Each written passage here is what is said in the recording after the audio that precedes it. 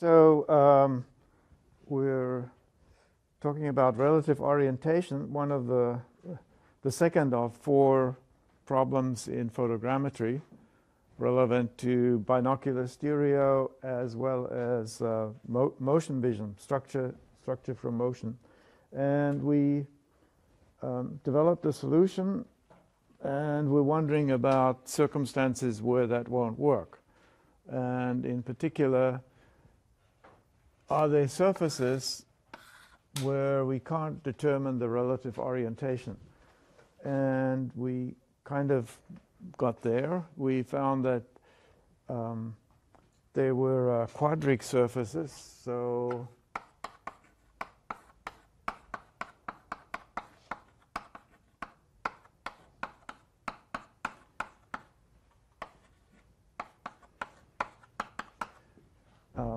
in that family of surfaces. Now, keep in mind that this is, in a coordinate system that's been specially lined up to make the equation simple. So this is, first of all, the center is at the origin, and the axes are lined up.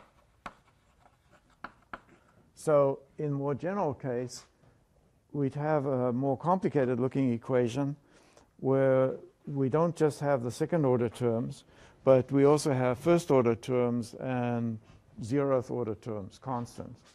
But in classifying the shapes, this is a convenient form. And we noted that if we have all positive signs, then we have an ellipsoid. And if A and B and C are the same, then it's a sphere. If we have one negative sign, we have a hyperboloid of one sheet. If we have 2 negative signs, we have a hyperboloid of 2 sheets. And if we have 3 negative signs, then we don't have any real locus. But if we extend it to complex numbers, then we can talk about an imaginary ellipsoid. Now, the particular equation we got from the problem of relative orientation fell in this category. And actually, the way we can get there is to note that it didn't have a constant term. So it was second order, but it only had the second order term and the first order term. And so, think of it as an equation like that.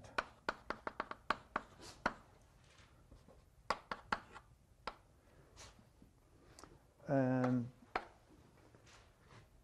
that means that r equals 0 is a solution. And so that point is on the surface. And what was that again? Well, that was the origin of the right-hand system. So that's, or in the case of motion vision, that's the place where the camera is at time 2. So that's sort of interesting. That means that this weird surface is one where we actually have to be on it with our right eye, or move on it in the motion vision case. Well, it turns out that in addition,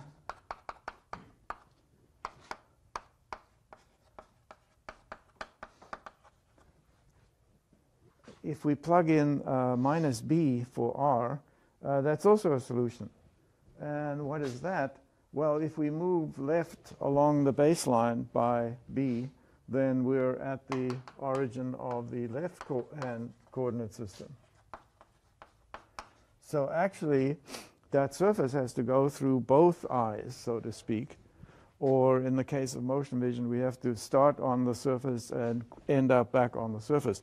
And this shouldn't be surprising because everything should be symmetrical between left and right. It just so happens that we picked the right-hand coordinate system as our reference, but we would expect this the same to be true of the left-hand coordinate system. Okay, in addition, because this is a homogeneous equation, i.e. some polynomial in R is equal to 0 with no constant term, there's no scaling. We can't tell the size of the vector. So R equals KB is also a solution. Right? If R equal to B is a solution, or R equal to minus B, then R equal to KB is and that means that the whole baseline is in the surface. So this has a number of implications. One of them is it kind of suggests that, well, maybe this is kind of a rare case. You know, how likely is it that you're on the surface with both camera positions and the whole baseline between them is on the surface? The other thing it means is that it's a ruled surface. That is, we can draw lines in the surface, which of course we can't do in the case of the ellipsoid. Right? If we draw a tangent, it touches the surface at one place and then it goes off into space. But apparently the surface we're interested in is ruled. And that means, without doing all the detailed algebra, that it has to be that one, because neither one of these two is ruled. Also, once we've decided that it's hyperboloid of one sheet, we know that it actually has two rulings. That is, at any given point, we can draw a line that stays in the surface going in one direction, and there's a second one that crosses it. So that's pretty interesting. And that also that corresponds to the method used to manufacture tables, chairs, what have you, out of straight sticks, where you use two sticks that cross. And so it's kind of interesting that we find this kind of surface. Okay, seems like a very special case. Why are we worrying about it? Well, the thing is that this is the general equation for the quadric, but it also covers a large number of special cases, parabolic hyperboloids and whatnot. You can, find the whole list of these special cases online. I won't go through all of them. Just focus on one in particular, which is planar.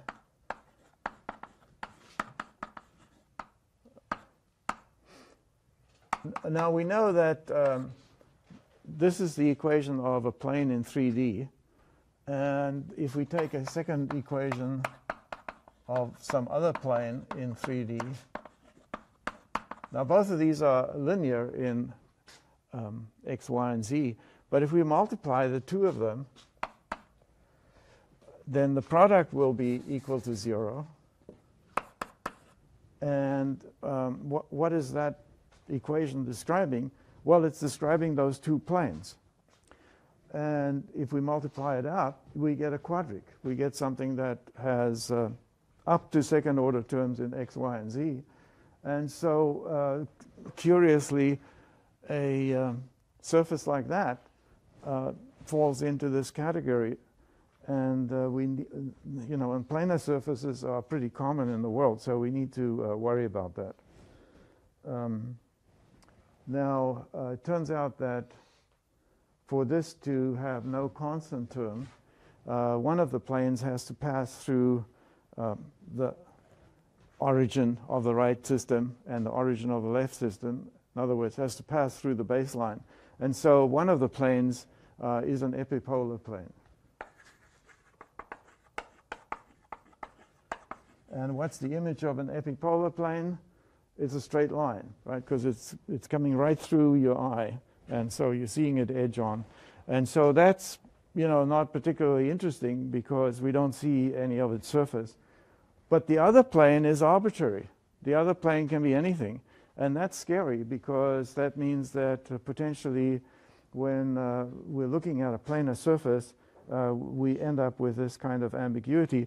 And it's not just a problem for binocular stereo and, reconstructing topographic maps, but it's a problem for motion vision as well, recovering structure from motion, because the two problems are really the same mathematically. And well, we'll pretty much stop there, except that we haven't really looked at how the geometry affects things beyond this. So in particular, it seems unlikely that we would run into this situation because you have all these special circumstances. But maybe your real surface is pretty close to one of these, and then you won't run into this problem exactly, but you'll have large noise amplification, high noise gain. So we would like to stay away from that situation. And it turns out that the field of view has a big influence on that. So won't be proving anything about that, but basically if we have a large field of view, then this problem becomes much more well posed, much more stable. If we have only a narrow, like a small patch on the surface, the chance that that patch happens to be very similar to one of these is high, and so it's pretty unstable. So high field of view, a large field of view. And so that led to some amusing things. One of them was that, people figured this out pretty early when they started doing aerial photography, but they didn't have the lens technology to build something that had incredibly high quality image reproduction, which they needed so they could see a lot of detail. Low radial distortion, so they didn't have the image distorted, and also a large field of view. So what they did was they stuck a bunch of cameras together into a very rigid structure. So there was, a set of steel beams, and you stuck these cameras on there, and they're called spider heads because, spiders have 8 eyes. And so there's a similarity to this solution. Of course, it does mean now that you have to calibrate these cameras relative to one another so that out of the individual pictures, you can compose, mosaic a picture as if it was taken by a single camera with a wide field of view. But, makes it clear that this was a well-known problem going back 100 years, at least from a practical point of view. The mathematics took a bit later. Okay, relative orientation, structure from motion. That was number 2. Let's go on to number 3. And as we go along, we do less and less detail because a lot of the basic ideas are common to all of this. Okay, so relative orientation. Let's go on to interior orientation, which is basically camera calibration. And you'll say, oh, but we did that. Well, we had one idea, which was using vanishing points. So that the problem was finding x naught, y naught, and f. The principal point and the principal distance. And we had one way of doing that, which was to image a rectangular brick shape. So our calibration object could be a brick, perhaps machined more carefully, but that was the basic idea. And that works. It's not very accurate. It's hard to make it very accurate. And so what we want is a more general method. Also, we need to take into account radial distortion.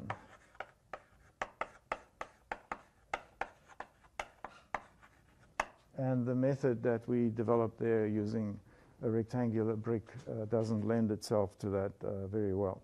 So what's this about radial distortion? Well, I mentioned that we can make these glass analog computers that are so powerful in redirecting rays into just the right direction so they come to a fine focus and give us a very detailed image. But there are trade-offs, all kinds of trade-offs. And I mentioned that, in fact, it's impossible to make a perfect lens, and you basically have to decide what you're going to put up with and what not. And radial distortion is something that generally, unless you're taking picture of an architectural structure with lots of straight lines, you don't notice much. So if you're taking pictures of people and forests and cats to post on YouTube, it doesn't really matter that there's some radial distortion because nobody will ever notice it. And so in designing lenses, a lot of the other problems were sort of reduced in difficulty by allowing radial distortion, which basically just means that there's some point in the image, the center of distortion,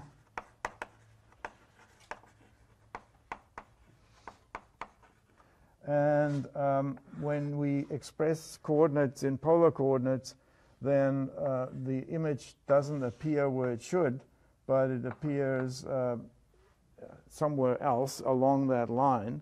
And that error varies with radius. And it typically is approximated using a polynomial. So the usual notation is something like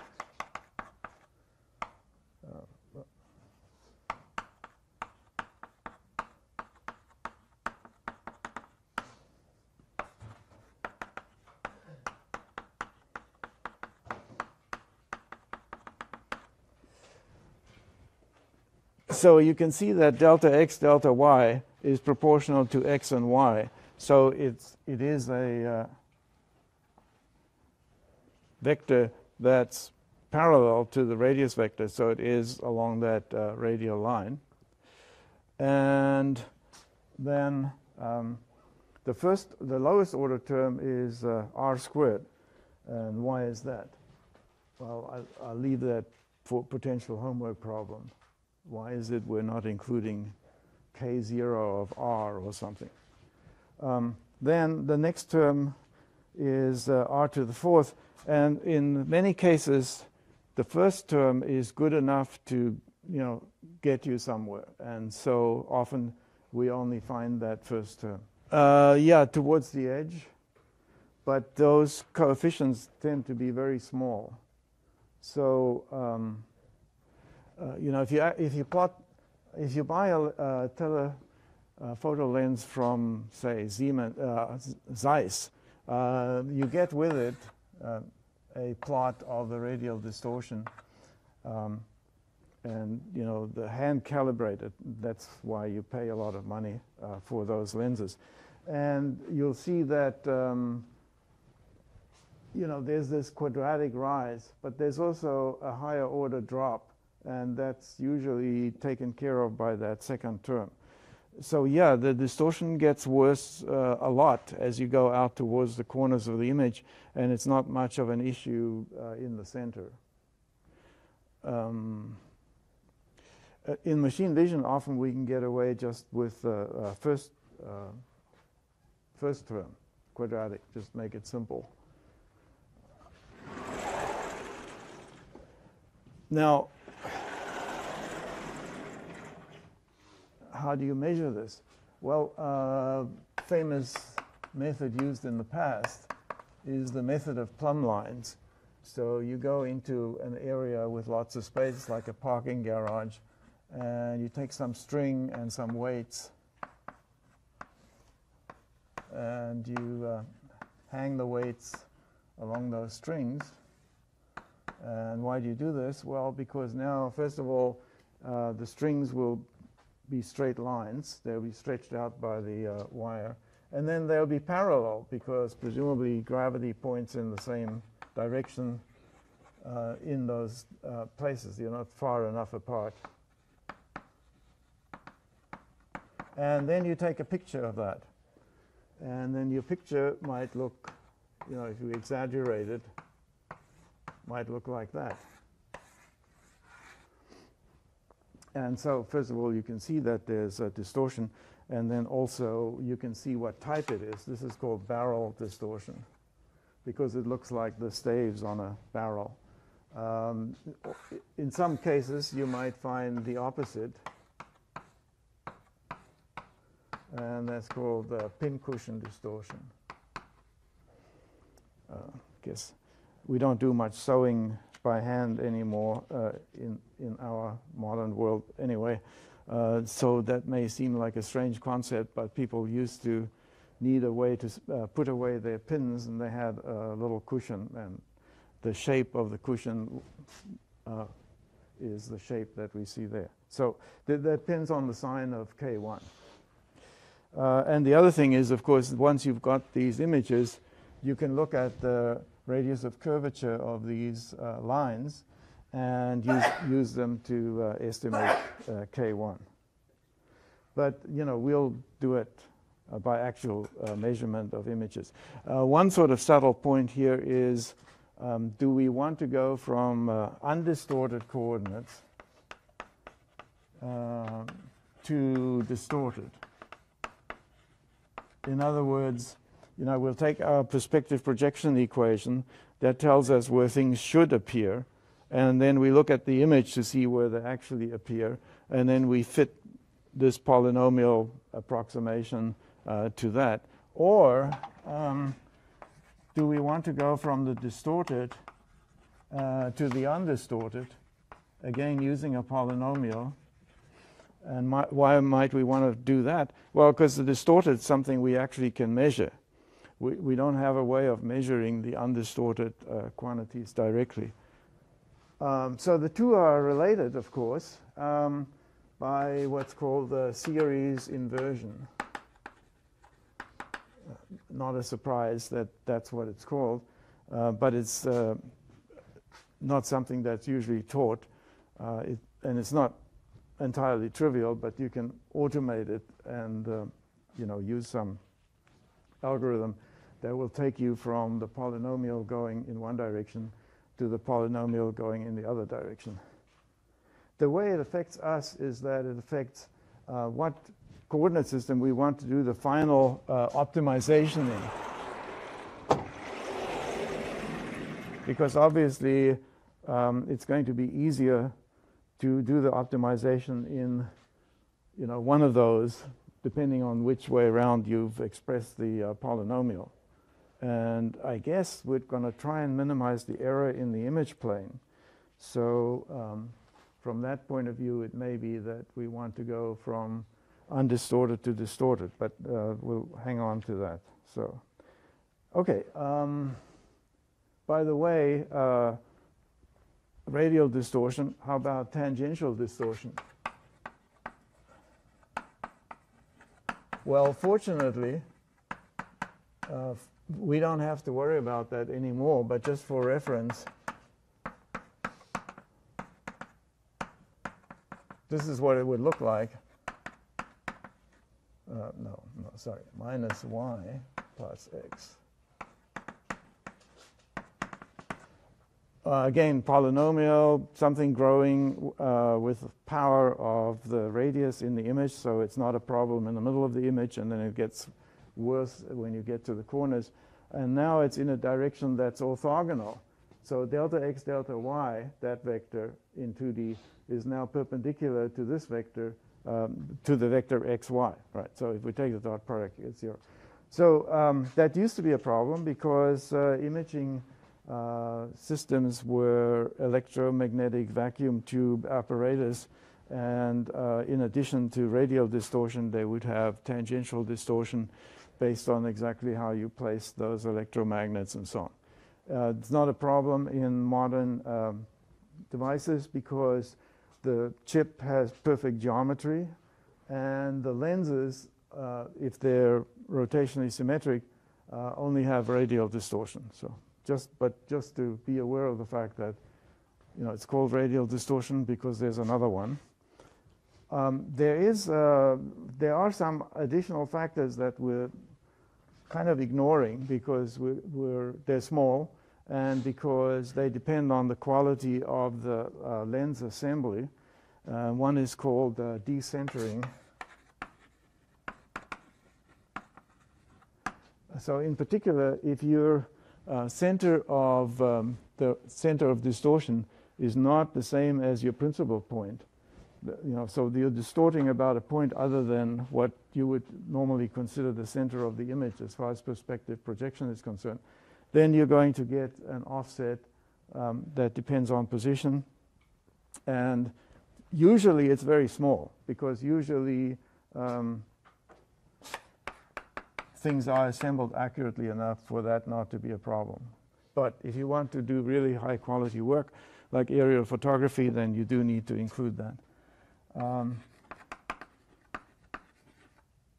Another thing to consider is, if the image plane is tilted. So here's our lens, and now your image, of course, it won't be tilted that much, but it's a mechanical thing that somebody built, so there's a possibility that there'll be some small error there. And that, of course, means that the magnification isn't quite constant across, and the focus will also be an issue. But if it's a very small effect, the focus won't be affected much, but it will still introduce a distortion. And it turns out that these two are related. So if you want to, you can have a more complicated model for distortion. We're not going to do that, but it turns out in the end, when we do the nonlinear optimization, you can have whatever you want. You can, we're going to start off with some closed form formulas, but at the end, we're just going to throw up our hands and say, oh, this is a difficult nonlinear problem.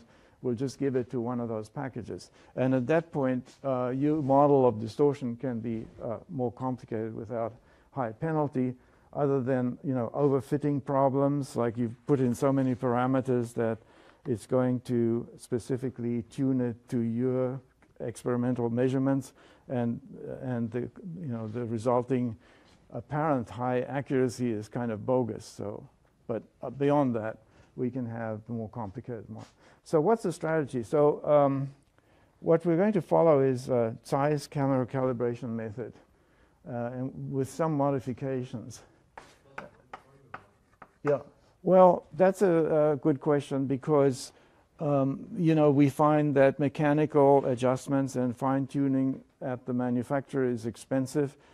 Software solutions tend to be cheap. And so in modern times, it's been mostly a matter of extending the model of distortion and having a couple more parameters to tune. In the past, it was indeed a matter of fine-tuning when you manufacture your. I mean, it wasn't done for anything except aerial photography, where you want the geometry to be absolutely straight.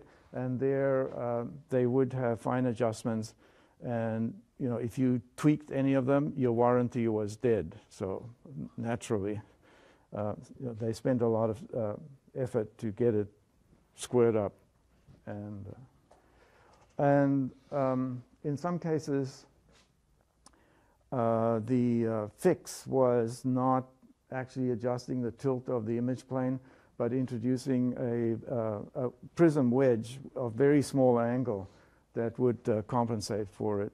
And you'd kind of measure how much tilt there is in the image plane, and then go to the storeroom and pick out the compensating element that would just get rid of that component. Okay. So Tsai came up with a scheme, and it involves, as you may imagine, a calibration object. And the calibration object could be anything that you know coordinates on very accurately.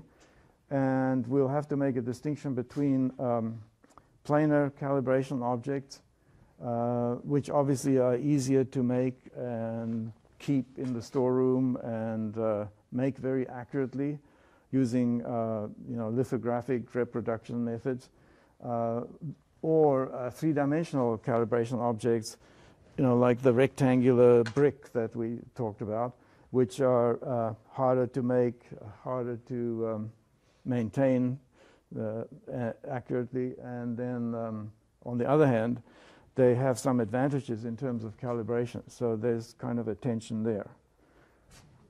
So we get correspondences, this time between image points and known points on this three-dimensional object. Now, what makes it not quite so easy as when we were talking about the vanishing point method is that we're unlikely to be able to determine by getting a tape measure what the relationship is between the calibration object and the camera. So we, they're sitting on the floor. We take a picture of it, put the camera on a tripod, but and we can go out and we can measure, how far is the first point on that object, but then how is it rotated in space? And it's just not practical, particularly since you don't actually know where the center of projection is. That front nodal point that we talked about when we were talking about image projection. And so that means that we need to add exterior orientation. So rather than find just the interior orientation of the camera as we did when we used vanishing points, now we're going to solve the problem of figuring out where the calibration object is in space and how it's rotated, as well as finding the camera parameters. And that produces much more accurate results because there aren't any external measurement errors or errors because we don't know, in this complicated lens with many elements, exactly where is the front nodal point. It's not like there's a little mark on the side, because there can't be a mark on the side. It's right inside the lens. So, how would you denote it? Okay. So let's see what. So that makes it more complicated, right? Because interior orientation has 3 degrees of freedom if we ignore distortion for the moment. And how about exterior orientation? Well, that's translation and rotation. The translation and rotation position the calibration object. So that's 6 degrees of freedom.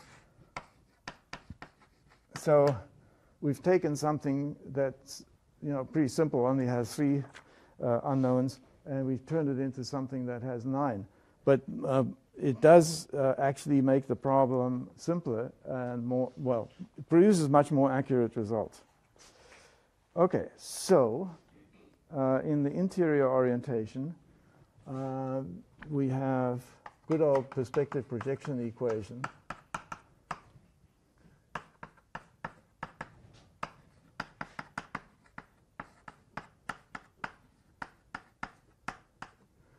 Okay, so XC, YC, ZZ is in camera coordinates.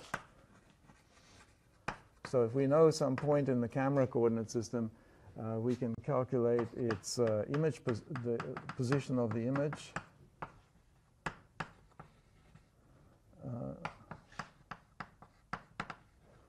And X naught, Y naught, F.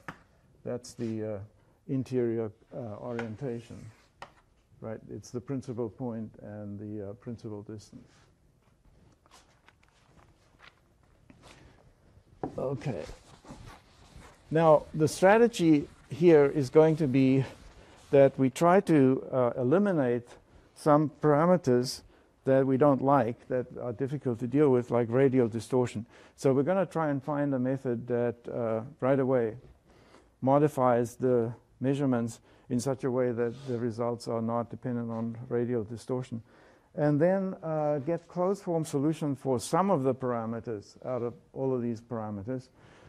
And then finally, when we no longer can find closed form solutions, resort to number crunching. And so why do we even bother with this? Well, because the numerical methods minimize some quantity which has multiple minima, and we want the true one. We don't want to get stuck in the wrong local minimum. And so we need a good initial guess, and this is how we get the good initial guess. So in the process, we're allowed to violate many of the principles that we've established, because this isn't going to be the answer.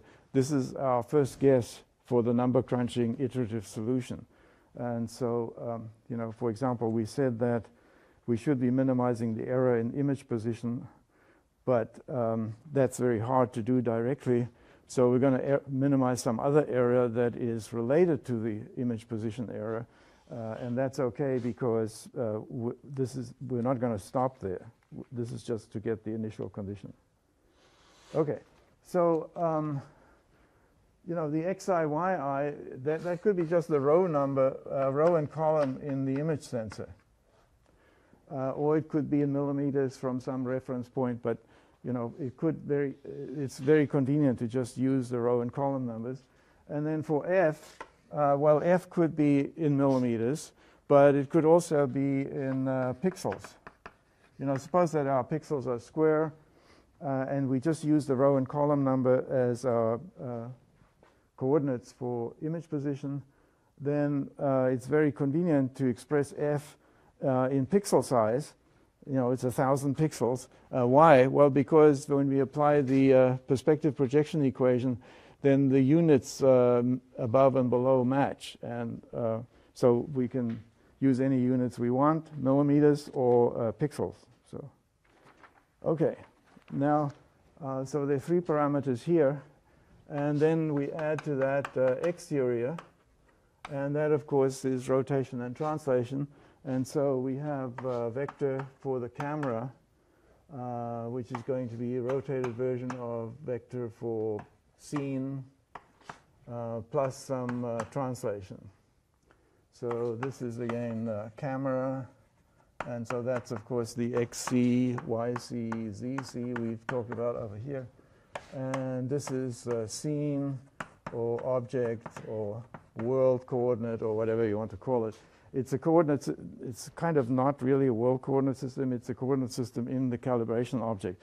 So we know the calibration object very accurately, and we know its coordinates, relative to some system that's embedded in that object, like maybe the corner of that cube or rectangular brick. Okay, now, as I said, we're going to ignore our better instincts, and for a start, we're going to use rotation matrices here.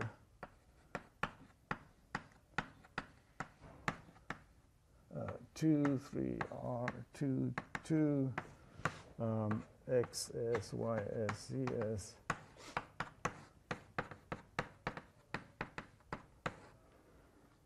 Okay, so this, of course, is a coordinate in the calibration object in its own coordinate system.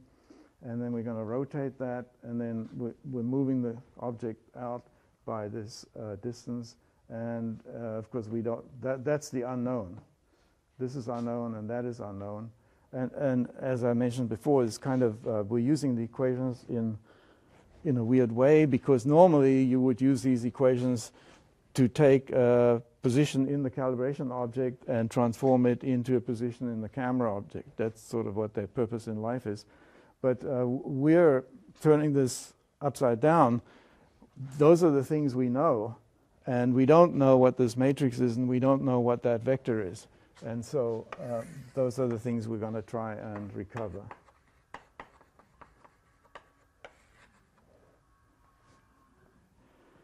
Okay, so now we combine interior orientation and exterior orientation. And what we get is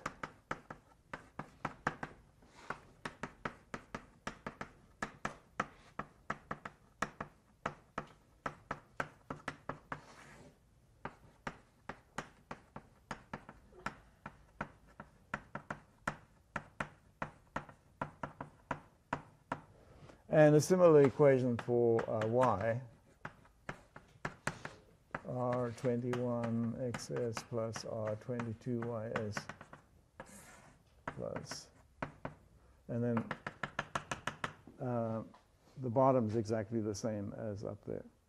Okay, so, and again, that written that way, it basically allows us to map from coordinates in the calibration objects to image coordinates. But we want to use it instead to recover as many of these things as we can.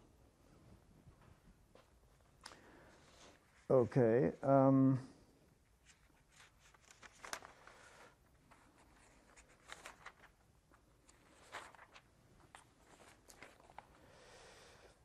Now, I mentioned that it'd be convenient to get rid of the problems of radial distortion and fine-tune things right at the end to get those coefficients. And also, it turns out to be difficult to get F at first and TZ. So what F occurs here.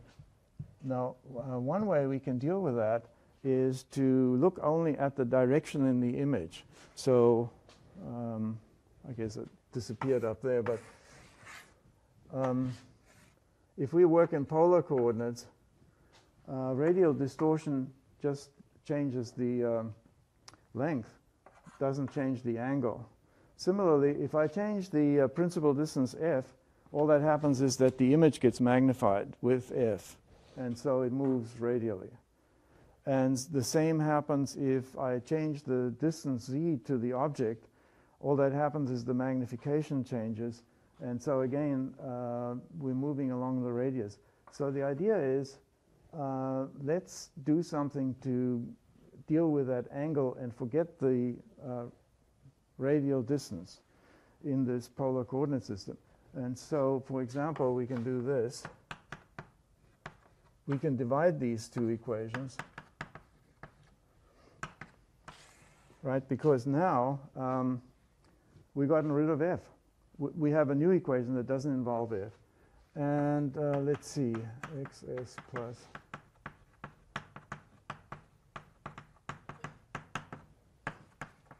And we also have gotten rid of tz, 2, 3 zs plus ty, right? So tz occurs here and there, and those two terms cancel, and so we're just left with tx and ty. So we've combined two equations, two constraints. We get a new one which has fewer of the unknowns in it, so it's going to be easier to find. So now we cross multiply, and we gather up terms, and we get xs yi prime r11. And I'm gathering up terms in such a way that it's clear what are the unknowns. And of course, in our case here, the unknowns are the components of R and Tx and Ty. Xs.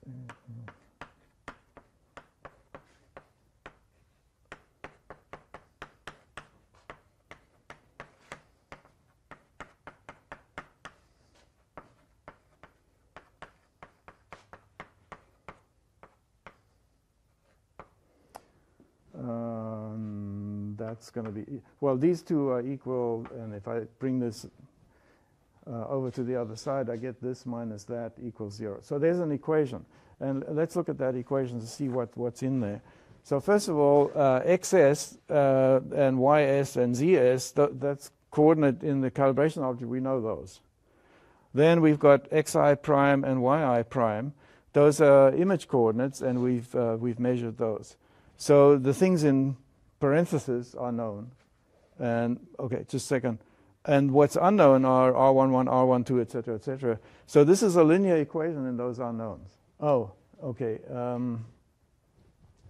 They are these things. So let me just.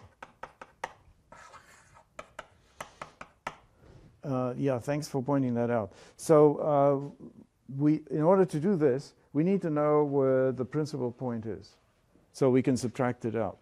And of course, we don't actually know where it is. But for this purpose, we just need an approximation And so we can take, the center of the image sensor. Unless we know better, we can take, half the number of rows and half the number of columns and put it there. Now, that's going to be a problem if we're dealing with image points that are right close to it, because the directions to those points is going to be affected a lot by any small error in our guess at what the principal point is. So what we do is, and what Tsai doesn't mention, is that we throw away all of the correspondences that are close to the assumed center of the image, right? Because if we're dealing with the direction of a ray out here and this center is wrong by some small amount, that's not going to have a huge effect on the direction. But if we're dealing with a point in here and we move the center, that's going to have a large effect on its angle. So, we're cheating by saying, oh, we have a guess at what x naught and y naught are, the principal point, which in fact we're trying to determine. But it's okay because it's only an approximation, and we don't use the data where it matters, where that effect would be the most severe. So, okay, so we subtract out, we reference everything to the image center that we assume is close to x naught, y naught, and then we get this equation, linear equation, the unknowns, and we get one of these equations for every correspondence. Right, so every time we say, oh, this point in the image is that point on the calibration object, we can write down one of these equations. And of course, the x's and yi's will change as we go.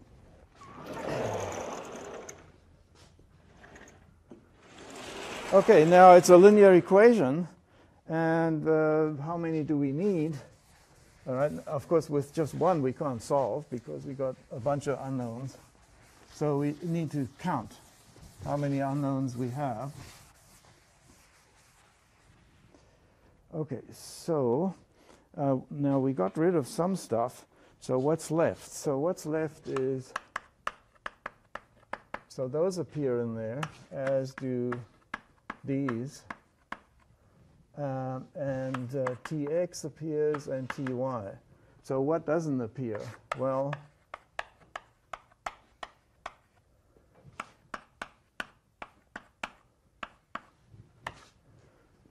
so out of all of the unknowns we're trying to solve for, these are the ones that appear in the equation. There are 8. That seems to make sense. 8 of those. And then there's a bunch more that we don't. Now, keep in mind that we're not enforcing orthonormality of the matrix.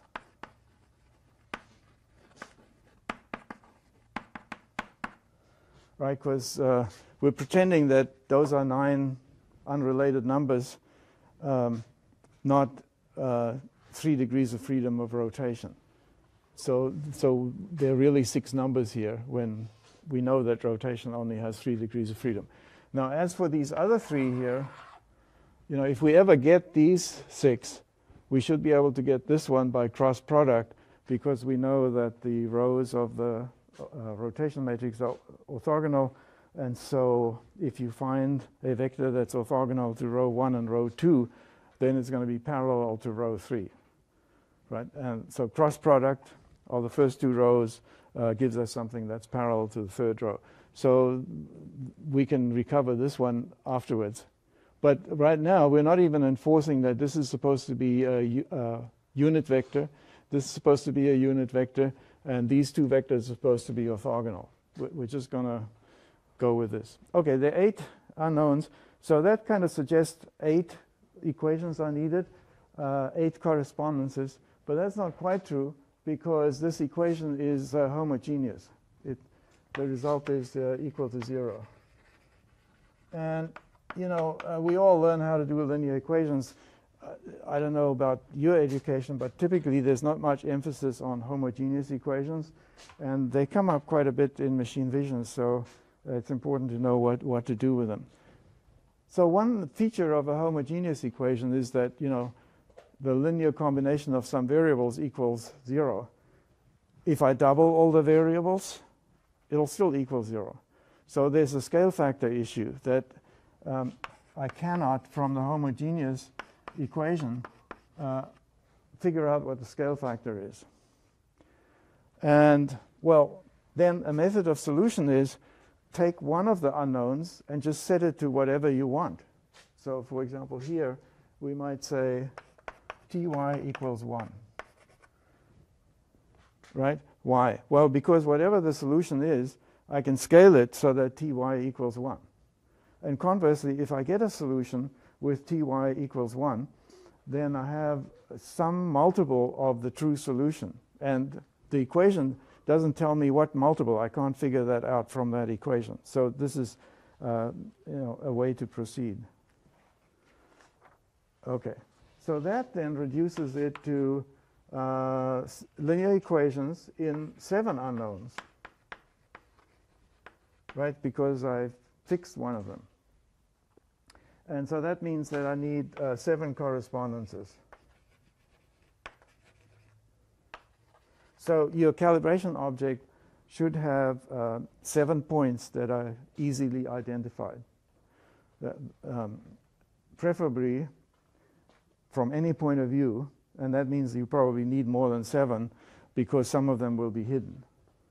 So let's see. So if you have a cube, you would typically hide from a general position one of the 8 sides. You'd be left with 7. Oh, that's a nice match. So cube's not a bad calibration object. Okay, so then out of this, we get some multiple of the true solution. We get R11 prime, R12 prime, and so on.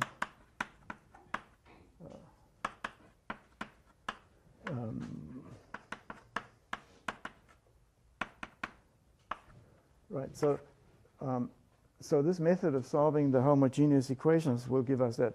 Oh, so by the way, if we have exactly 7 correspondences, we're going to end up with 7 linear equations and 7 unknowns. And we know how to solve those using, I don't know, Gaussian elimination or MATLAB or whatever you want. What happens if we have more than 7 correspondences? First of all, that's desirable. The more correspondences you have, the tighter your solution, the smaller you know, the error is. And like with 7 correspondences, you will get a perfect fit. Does it mean you have no error? No. But if you take more correspondences, you can estimate the error. So it's not only that you get a better answer, but you also get an estimate of what's wrong with it. So typically you'd use more than 7, and that means that your system of linear equations is overdetermined, and then you use least squares, you know, pseudo-inverse, standard stuff to find the best solution. Okay, but whether it's 7 or more, now we have this, and we have to figure out what the actual solution is. Well, we know that these are supposed to be unit vectors, so we can calculate a scale factor.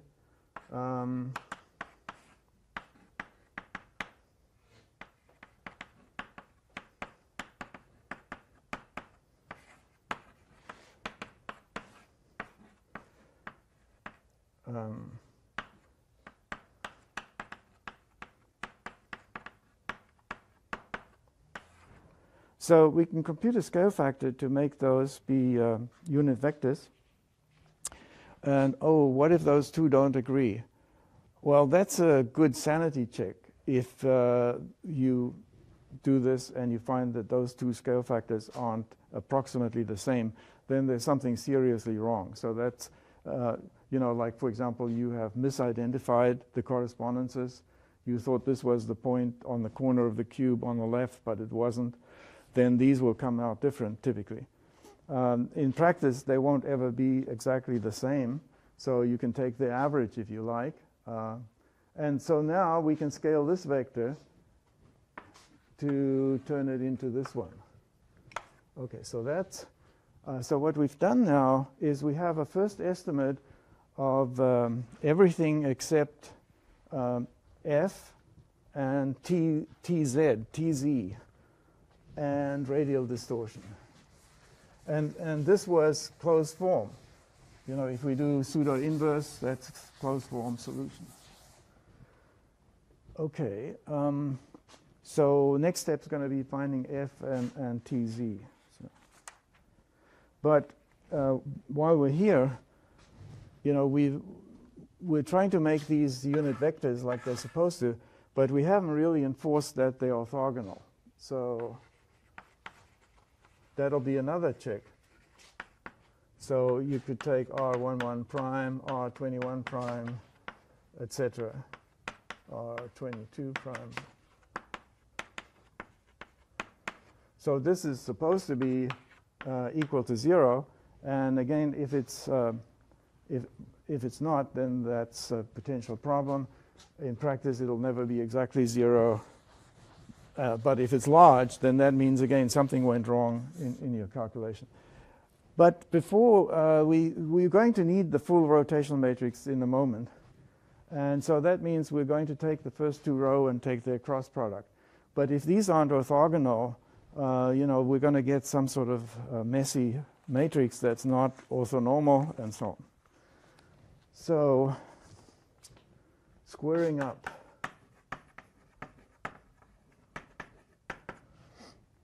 So we have two vectors, and they're approximately orthogonal.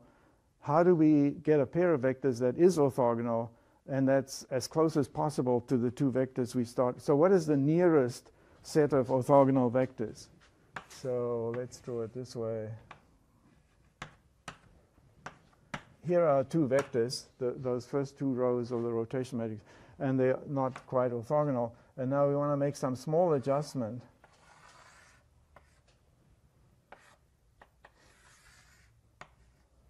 So that we get new vectors that are orthogonal. And then we take their cross product and we have the complete rotation matrix. By the way, heaven forbid that we end up with a reflection matrix. That's something we want to worry about. Now, if we're the ones taking the cross product, we can make sure that it's a rotation, not a reflection. Okay, well, it turns out, and this is kind of boring least squares, that the smallest adjustment is the following.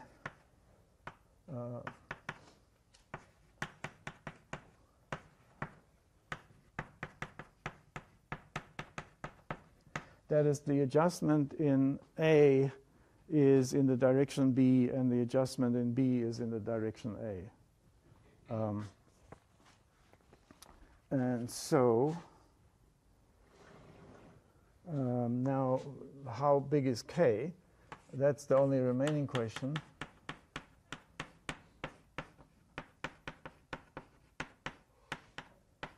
Right? We want the new vectors to be orthogonal, and so there's the equation, and we have to solve for K. So you get A dot B plus A dot A plus B dot B into K plus K squared into A dot B equals 0.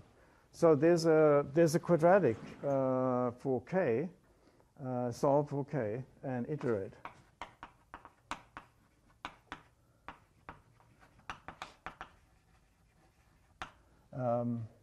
Well, if we get the exact right value of K, we don't have to iterate, but we'll see in a second that's actually not going to happen.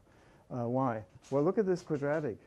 The first term and the last term are 0 at the solution, right? We want them to be orthogonal. And so near the solution, those two terms are going to be very small. And so this is going to be a nasty, numerically unstable quadratic equation. We're not used to that. We're used to seeing, more complicated equations being nasty.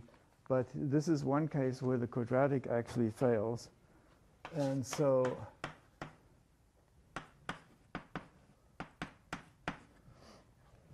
instead of solving the quadratic, we do that. Where's that come from? Well, suppose that K is very small already. Then K squared times A dot B is even smaller. So forget that. and then solve the rest for k. And if you're near the solution, those two are going to be unit vectors. A dot A plus B dot B is 2, and so you get minus A dot B over 2. So, and that's why I said iterate, because rather than try to solve that quadratic very accurately, you just solve that simple equation and iterate a couple of times. So instead of using the standard formula,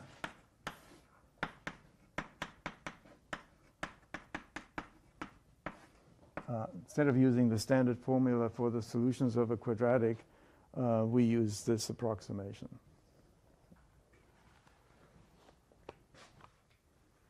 Anyone awake out there? Is that your standard formula for solution of a quadratic? Okay, probably not. But believe it or not, that is a formula for the solutions of a quadratic. And it's sad that we don't know this. So what's the other one? Well, it's minus b plus or minus. Right, so this is the one we all taught. It turns out this is also a formula. And the way you can check it is that if you have the two roots, x1, x2 product is supposed to be c over a, and x1 plus x2 is b minus b over a. So you can easily check that both of these formulas are right by checking the roots product and the sum of the roots. So why do I bring this up? Well, in this formula here, depending on the plus or the minus that you're using, you may be subtracting nearly the same size quantities. And we know that since computers can't represent real numbers exactly, there's going to be a loss of precision. So, you know, if you have 2.111111 and you subtract 2.111 with a 2 in it somewhere, you get a very small number, and you know that you can't really trust that number because it only has a limited precision. So in every time, for in the case of real solutions, one of the two answers you get is rather poor, right? Because in one of the two cases, these two have opposite signs, and every time you subtract two floating point numbers, you lose precision. The trick is that the signs over here are the opposite of the ones over here. So you get one of your solutions from this one where the signs match, and then you get the other one. I guess I should have written it this way. And you get the other solution from this one. And this is how you get accurate solutions to quadratics. So little side note there. So we could have used this to get a good answer for k, but a very simple method is just that iteration. And you can see that k will eventually tend to 0. And then when you're satisfied that it's small enough for numerical precision on your computer, you can stop. Okay, so that was the tweaking of the rotation matrix components. So now we have a replacement for R11, that first row and the second row, that are actually orthogonal. And we can get the third row by cross-multiplying, and we have a full rotation matrix. Remember, though, that this isn't the final answer because we haven't followed our rules about how to do this, how to get accurate results. Okay, this is a good time to talk about the planar target case. So, you know, planar targets are very attractive from the point of view of being easy to make, easy to store, and having high accuracy. And so, for example, if you had your wheels aligned recently, you might have been at a place that uses machine vision for wheel alignment. And what they do is they mount a calibration target on the wheel and then rotate the wheel or rotate the steering wheel to measure two different axes. And what's that target look like? Well, it has a pattern on it that has the feature that it's very possible to get incredibly high accurate position of corners of the pattern to like 1/100th of a pixel, even better than with our edge finding methods. And how is it mounted? It's planar. It's mounted on the side of the wheel at an angle, but it's planar. And why are they using planar? Well, because it's possible to cheaply manufacture incredibly accurate planar patterns. But there's a downside, and so let's talk about that. So here's our planar target, and I guess we call this coordinate system S. And we can construct a coordinate system there. I mean, it makes sense to construct it this way, where x and y are in the plane of the target, and all of your coordinates are known in xs and ys, and zs is 0. That's the direction perpendicular to the target. Well, then we can follow the same methodology up there, except now there are certain terms that don't matter anymore, like r13. It gets multiplied by zs, r23, r33. None of those occur anymore.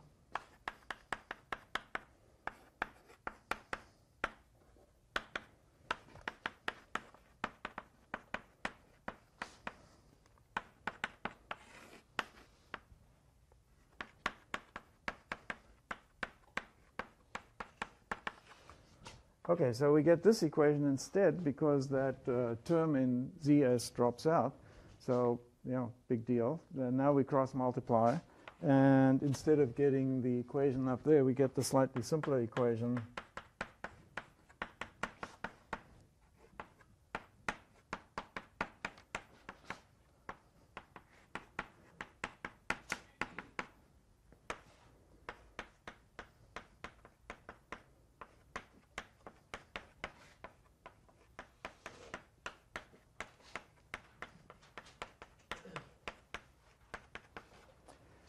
Okay, and again, same thing.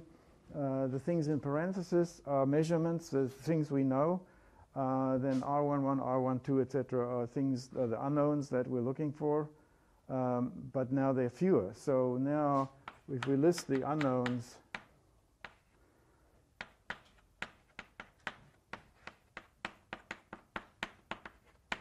they're 6 instead of 8.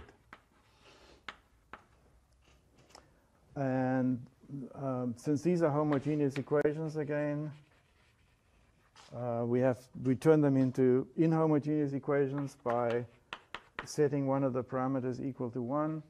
And then we have 5 equations in 5 unknowns. So one great feature of this approach is that we only need 5 correspondences now instead of 7. And again, usually we would use more and use least squares to get a more accurate solution. Oh, by the way, what happens if, just by chance, ty in the real world is actually 0, that there's no translation in the y direction? Well, then this method's going to have a problem. It means that all your other parameters are going to be huge and probably inaccurate. So that's something about this approach to solving a homogeneous equation. What do you do then? Well, set tx equal to 1. So, I'm presenting it this way, but actually to get a good, numerically good solution, you would want to check the result. And if it's the case that ty is actually very close to 0, then switch to the other one. And so I didn't make a point of that before, but okay. Well, before we recovered the full rotation matrix just by squaring up 2 of the vectors and then taking a cross product. And so here, now we've only got the top 2 by 2 piece of the rotation matrix. And so I won't write down the solution because that's what you're supposed to do in the homework problem. So, okay. So let's suppose that we can do this either for planar or non-planar. But you can see how this is different for the planar case, clearly. Now, there's another subtlety that I didn't bother with because it's not really relevant anymore today. But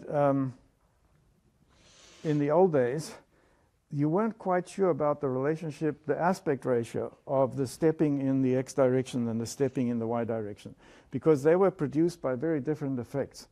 So one of them was just, lines. And this is true even of CCD and CMOS sensors, which were pixel, they were sensors, discrete sensors. But the way they were read out usually was in an analog form. So you took the discrete signal out of your row of sensors, turned it into an analog form, and then a board in the computer chopped it up and digitized it, but not in any way related to the size of the pixel step in the row, right? The frame grabber had its own clock. And so as a result, the spacing horizontally and the spacing vertically were controlled by different things. The spacing vertically was, I've got different rows in my sensor. I know exactly what that is. And horizontally it was, well, what's the relationship between the clock in the frame grabber and the clock in the camera? And so we needed another parameter that scaled x relative to y. And it turns out that you couldn't find that parameter with a planar target. And it makes a bit of a mess of the algebra, so I didn't want to go there, because today, of course, you look at the manufacturer's spec sheet and you know exactly what the aspect ratio is of the stepping in the x and the y direction. But again, it brings out the fact that the planar target is different. Okay, what's left to do? Well, we don't know f, and we don't know tz, and we also don't know other things, but let's focus on that. How do we find them? Well, we use the same equations, and I won't write them out again, just multiply them out. So this is just the perspective projection equation where we combined interior with exterior orientation.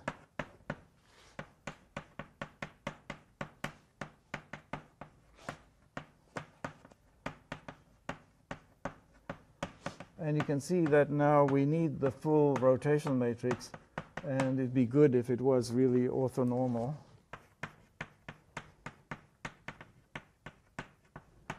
And again, the terms in parentheses are the ones that we know at this point.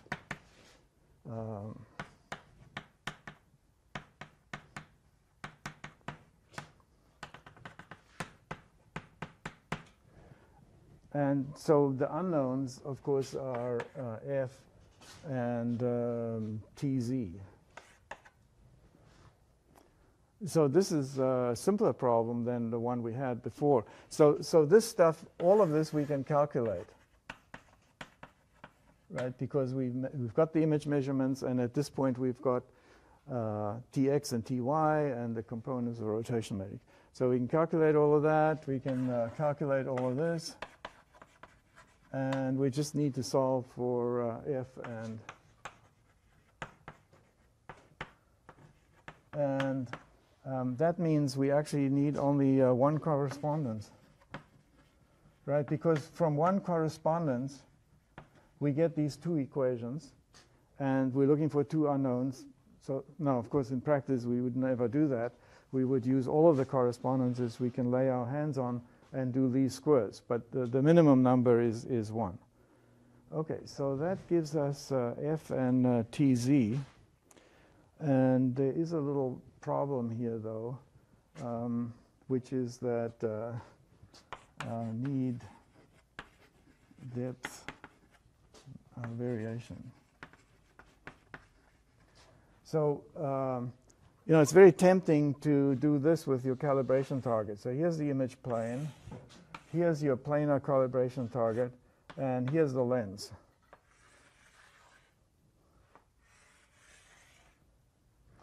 Right, this seems like a nice arrangement.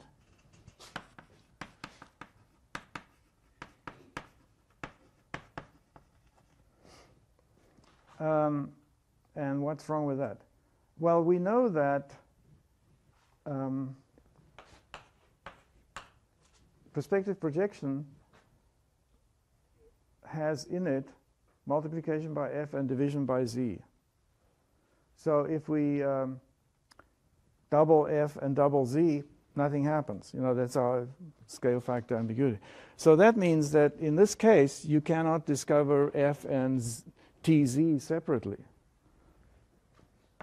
You can only determine their ratio.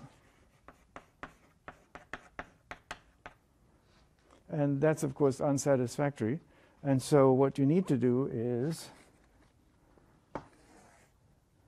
have variations in depth. And, you know, there's issues about how much and what's the best and so on. But basically, it's not going to work if it's perpendicular to the optical axis. And this could be, I don't know, 45 degrees, 60 degrees, depending on what you're trying to do. And if you go into the place where they do your wheel alignment, if they're using machine vision, you'll see that when they mount the calibration target on the wheel, so they have a camera looking down parallel to the axis of the car, and they mount this thing on the side of the wheel, so it has to stick out. But instead of mounting it perpendicular so that you get the best view in the camera, they mount it at 45 degrees.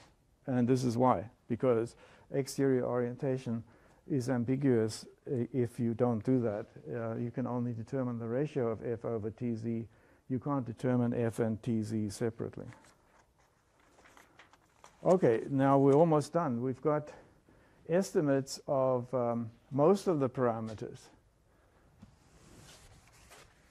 So what's missing? What's missing is the principal point and the radial distortion. So it turns out no one's come up with a way of closed form solution for the principal point. And so we just give up at this point and say, okay, now we need to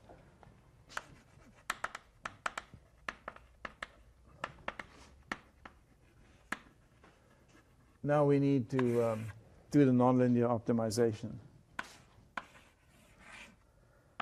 And the idea is that here's an error between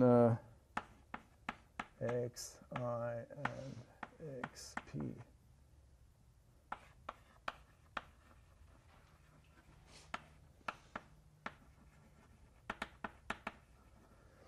Okay, so if we have all of these parameters, we can calculate forward from some position in the world to some position in the image.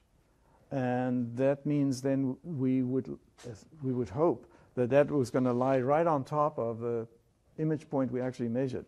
So the calibration object will have a bunch of points that are easily identified, you know, and then you look at point number 3 and you pump it through the rotation, translation, perspective projection.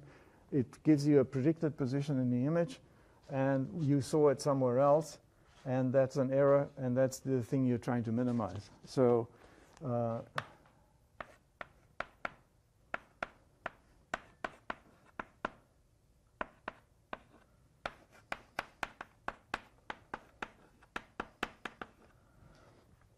and so I can write it this way. That's what I would hope.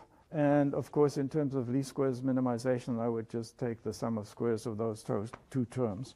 And how do I get the xp and yp? Well, I apply the rotation matrix, the translation matrix, and the principal point information that I have, as well as the radial distortion. So now I have something that depends on r, t, x naught, y naught, f, k1, you know, possibly k2, maybe some more. So I've got a whole bunch of parameters. And now I have this huge minimization problem. And as we mentioned last time, there's this wonderful package invented eons ago that does it. And what's it called? LMDiff, and it's in MinPack.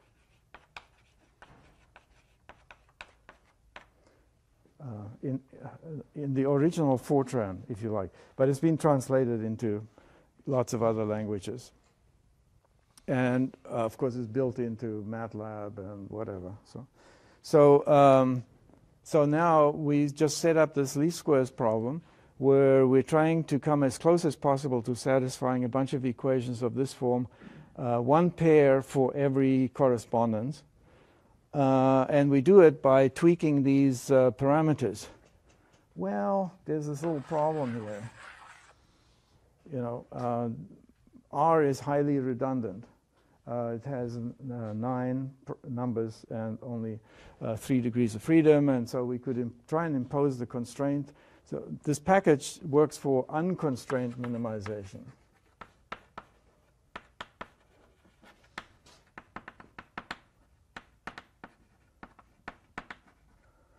And so, you know, imposing R transpose R equals I and determinant of R equals 1 plus 1, that's going to be hard.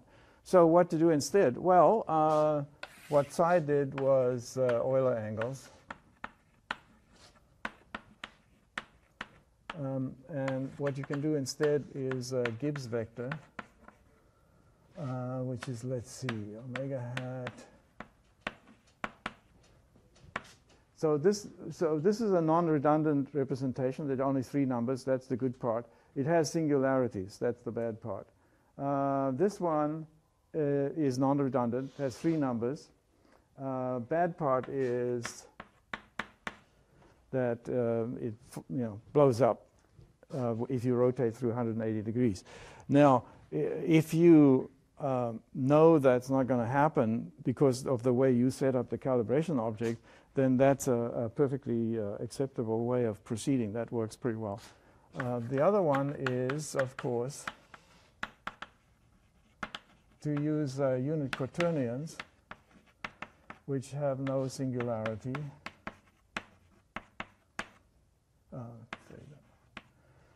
Right. So we can use that for the parameterization of quaternions. Unfortunately, it's redundant. Right, because there are 4 numbers for 3 degrees of freedom. But what you can do is really simple. You add another equation. So there's going to be an error term that is proportional to the difference between the size of this quaternion and 1. And you can determine how strongly that's enforced. And as you turn that up, you get the solution.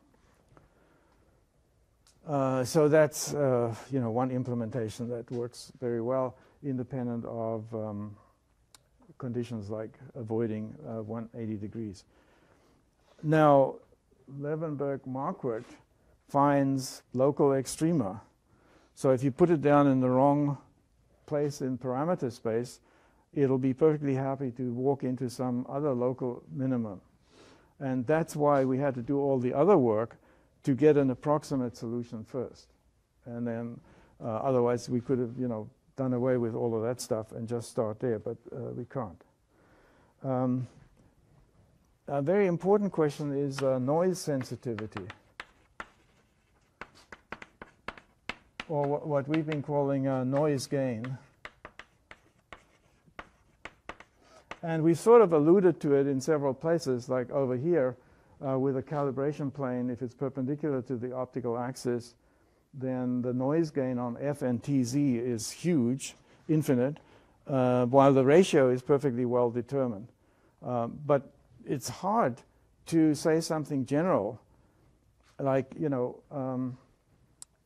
because of this numerical optimization and because these methods here were approximate. They didn't enforce the conditions directly. So how do you address the noise gain issue? Well, as happens in many cases where all you have is a numerical method, and this is where the advantage of an analytic method comes to the fore. If you only have a numerical method, you can use Monte Carlo methods. So how do you do that? Well, you take your measured image positions and you add some noise of known statistical properties. like, you know, you add some Gaussian noise with some known variance or standard deviation. And you do the computation, and you get a different answer. And you do this many times, and you look at the statistical properties of the answer, and you look at its standard deviation, and then the ratio is the noise gain, right? Very straightforward method. Once you've written the code to solve this problem, you just take the inputs and you fiddle with them and do this many, many times, and each time you get an answer, and then you look at the distribution of the answer in the parameter space. And that way you can do what, you know, normally you would do if you had an analytic solution. And this is how you find out things like, you know, that this absolutely does not work. If the calibration plane is perpendicular to the optical axis, you get a huge noise gain in a certain direction in parameter space. And you find out that the higher order coefficients of radial distortion, you know, past K2, are very poorly determined, that they're very sensitive to any kind of noise measurement. So it's probably not worth trying to get them. Oh. Okay, so what we're going to do next after you come back is go again one level up. So we started off real low-level stuff, then we went to this sort of intermediate stuff. The next thing we're going to do is talk about representation of shape and recognition and determining the attitude in space. So it's parallel to what we did in 2D. When we were doing the patterns, we did recognition and attitude determination in 2D. Now we're going to do it in 3D, and we've got all the tools for it now to talk about rotation in 3D. So have a good holiday.